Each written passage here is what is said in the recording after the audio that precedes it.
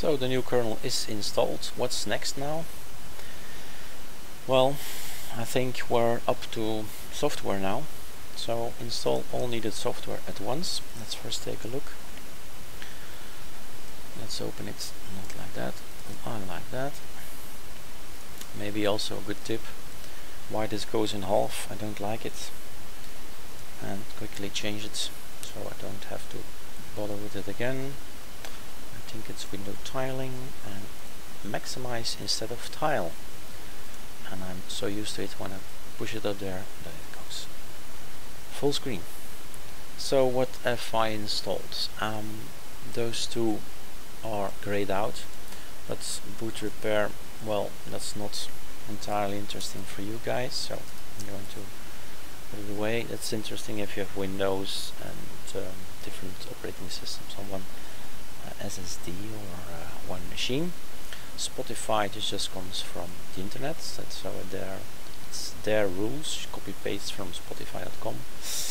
And this is Google Chrome, and this is downloading the Sublime text which I use to edit icons and texts in general. All the normal programs, if you don't like them, you can delete them, and or even if you don't like the complete line, so you can Alt-Gr do this, and then none of it will be installed. And boot repair, so I've done that away. So I'm going to do this, and then do copy paste.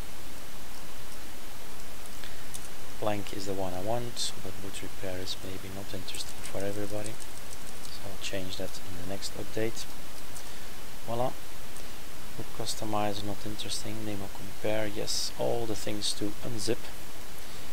I don't want a numix themes as of yet, since I have my own sardi theme, which is based also, well, what uses some of the icons. I like a great cursor theme. This is the best one. Actually, this I can get rid of it already, because I really believe the other one is better. But let it be. It doesn't cost a lot of space. And you have the vertex theme. And that's it.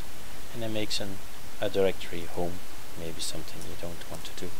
So it creates just a directory to share between computers and your network. Voila. Done. We have gone over it. Now we just have to run it. And we say install all needed software, and we're off. It's going to take the time that it needs. This is the moment I go around and walk away from the computer and wait till everything is done. Here Google Chrome is being installed. Spotify has already left the house here on the top here. Google Chrome is now being installed. Next up, Sublime text. Maybe interesting to put them next to each other. My computer, 8 years old, is still capable of doing that.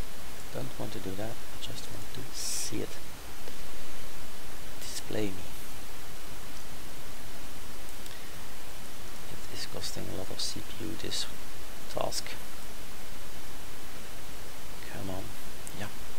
Yeah, filming, installing, and then trying to do some stuff. No. So you can follow what's happening. Here is Geary installed, gpic is installed, Clementine is installed, Dropbox is installed, stuff like that. And on the other hand, you can follow where in the lines you are. So first off, Spotify, Google Chrome, latest, etc. Somewhere here in these lines. Let's try and look where we are now. OpenShot, it says. So OpenShot should be here somewhere. OpenShot, we're in this line here.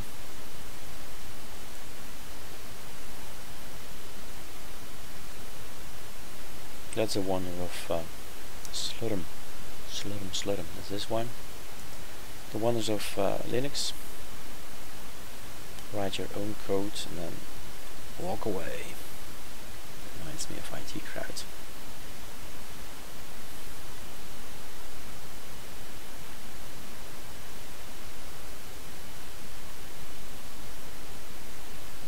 Field C, somewhere in this line. Tunar. Where is it? Variety was there mentioned. Variety is a great tool. You can change wallpapers every minute randomly. You can put effects on it, so they're all monochrome or blurred. We are now, where are we? Mail. Unzip. We're in the zip folder. We're here. Xcursor theme, and he couldn't locate the package vertex theme. I guess I'll have to fix that later. Okay, so that's what happens if you quickly type in variety, which voila, the software is installed. But that's for another movie. Here the movie ends.